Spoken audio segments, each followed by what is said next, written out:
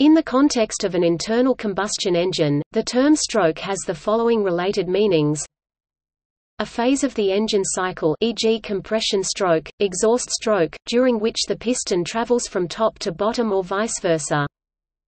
The type of power cycle used by a piston engine, e.g. two-stroke engine, four-stroke engine. Stroke length, the distance traveled by the piston in each cycle. The stroke length along with bore diameter determines the engine's displacement.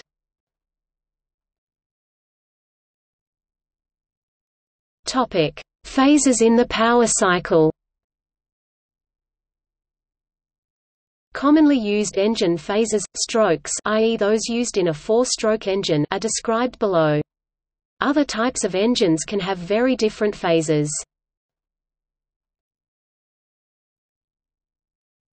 Topic: Induction, intake stroke. The induction stroke is the first phase in a four-stroke internal combustion engine cycle. It involves the downward movement of the piston, creating a partial vacuum that draws a fuel-air mixture or air alone, in the case of a direct injection engine, into the combustion chamber. The mixture enters the cylinder through an intake valve at the top of the cylinder.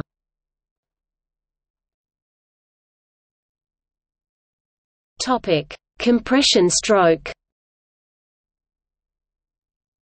The compression stroke is the second of four stages in an Otto cycle or diesel cycle internal combustion engine. In this stage, the fuel-air mixture or air alone, in the case of a direct injection engine, is compressed to the top of the cylinder by the piston. This is the result of the piston moving upwards, reducing the volume of the chamber. Towards the end of this phase, the mixture is ignited by a spark plug for petrol engines or by self-ignition for diesel engines.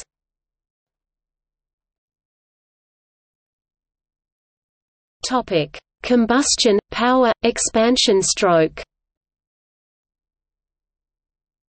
The combustion stroke is the third phase, where the ignited air-fuel mixture expands and pushes the piston downwards. The force created by this expansion is what creates an engine's power.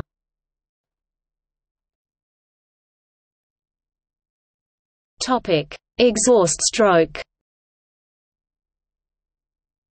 The exhaust stroke is the final stage in a four-stroke internal combustion engine cycle. In this stage, the piston moves upwards, squeezing out the gases that were created during the combustion stroke. The gases exit the cylinder through an exhaust valve at the top of the cylinder.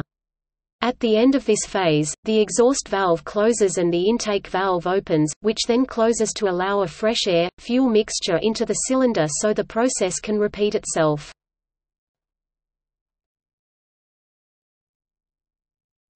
Topic: Types of power cycles. The thermodynamic cycle used by a piston engine is often described by the number of strokes to complete a cycle. The most common designs for engines are two-stroke and four-stroke. Less common designs include five-stroke engines, six-stroke engines and two- and four-stroke engines.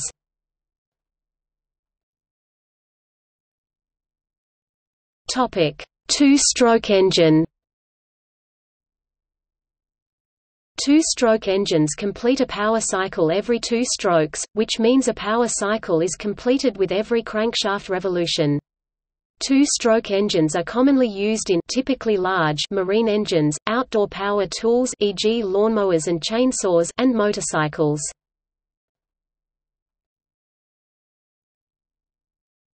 Topic: Four-strokes engine.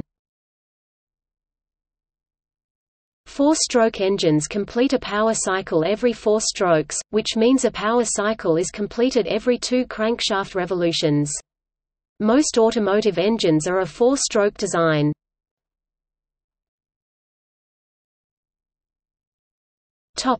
Stroke length.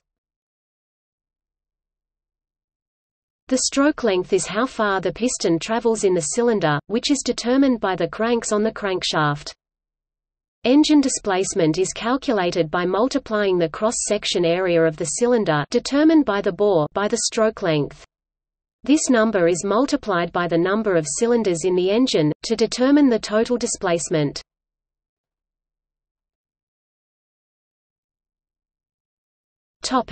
Steam engine. The term stroke can also apply to movement of the piston in a locomotive cylinder.